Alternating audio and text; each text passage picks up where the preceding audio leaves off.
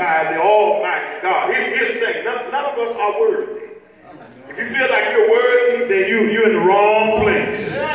Now, none of us are worthy. And Brother Harvey, as you go forward, wherever you might go, always remember that God don't have to use none of us. God is God all by himself. God don't have to use us, but he chooses to use us.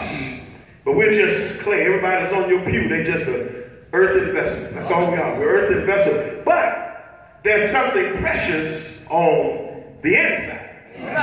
That's what makes the difference. Not your hair, not your beard, not the color of your hair, not the color of your wig. None of that really makes a whole lot of difference. Not the clothes that you wear, the shoes that you wear, the car that you drove in. Really doesn't matter.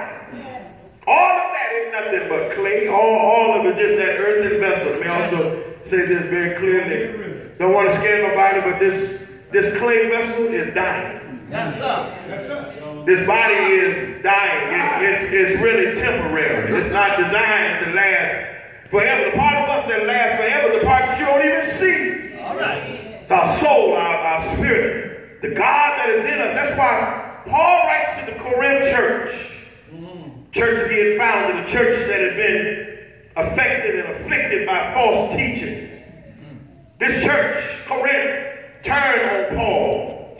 Some claimed that he was not a real apostle. Some said that he was a liar. Some said that he was taking money. Yeah, all right. And then Paul writes this and says to them, listen, I am at best an earthen vessel, all right, carrying a very precious jewel. All right. Yes, he really said, I'm not guilty of what you say I am. All right. But I also want y'all to know at the same time I'm not perfect. All right. I like Paul because Paul was so real in his teaching. Paul said, I'm not perfect. I've done nothing what y'all said I did, but I do want y'all to know I'm not perfect. You know what? As preachers, that's a good thing to say to the people, to know that I'm not perfect. All right. All of us are just the same. We're just clay vessels that God is using. But there's something special on the inside. Paul tells Corinth, but there's an embodiment of God that is on the inside of me. Yes, sir. I am in the habitation of God of heaven. Now listen, that ain't just for Paul. That's for everybody that's in this room right now. We got something in us. If you say God is on the inside. All right. Yes, God. Think about this. The God who spoke worlds into existence is in you. All right.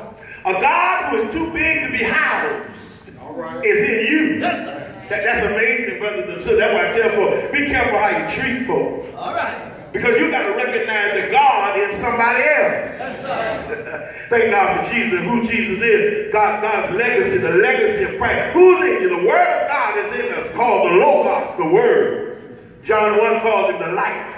All right. John 1:29 calls him the lamb.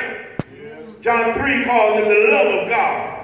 Colossians 1 says he's likened of God. The light of God. In him is the fullness of God. Yes, sir.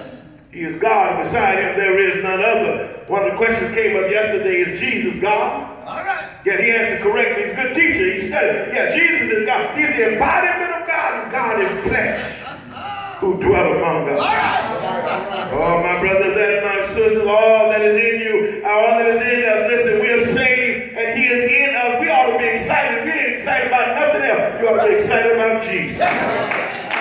Thank God for Jesus.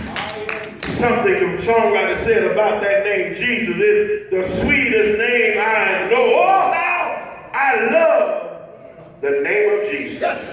One day, let me tell you something about this name. It didn't happen yet, but one day every knee's going to bow. Pastor Harvey, every tongue is going to confess that he is Lord. It has not happened yet. There are folk who are still living right now who think they're bigger than God, but there will be a time. When every knee's going to bow. Every tongue's going to confess. Listen what he did, y'all, when he put this divine stuff in us. Watch this. The divine content in us is in a defective container. All right. The container is defective. Yes, sir. Yeah, listen, the unbroken one. All right. Is housed in brokenness. All right. I know that don't even make sense. That's how God operates. That's just how God God works. That's why he said there's a treasure in this earthen vessel. As you're ordained, as you move forward, just remember that you're just an earthen vessel. God is moving in you. God is using you, and he doesn't have to. He chooses to do it, and so that's an humbling spirit all in itself. Now let me tell you, if God is in us, that means, oh boy, God is housed in a life. God is housed in a church. God is housed in an alcohol.